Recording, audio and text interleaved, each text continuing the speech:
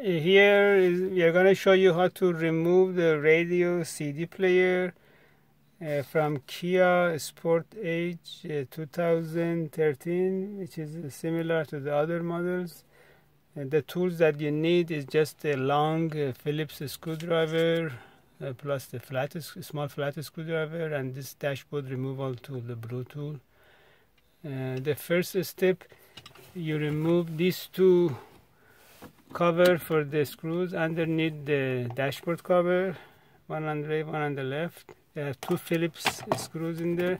Once you get the screws out, and then you would be able to pop the passenger side panel out. Yeah. And you can see all the clips which holds the panel. Then you put this one on the side, and then you do the driver side, you pop it out. You don't need to remove it completely, you just need to pop it out.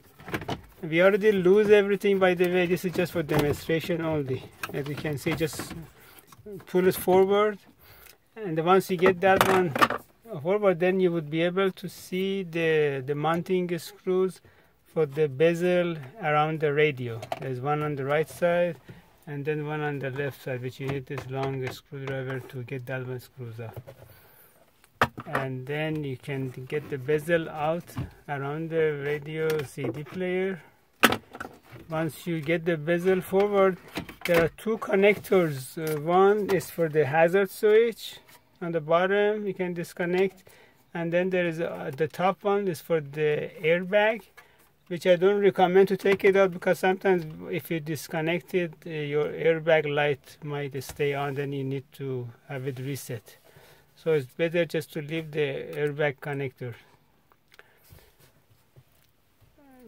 Now you can see the four screws for the mounting bracket for the radio.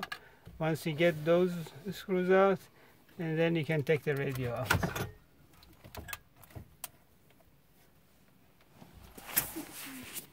And this is the back of the radio. Just the plugs. And if you need any repair for the radio or the CD player, you can send it to High Tech Electronic Services in Van Nuys, California.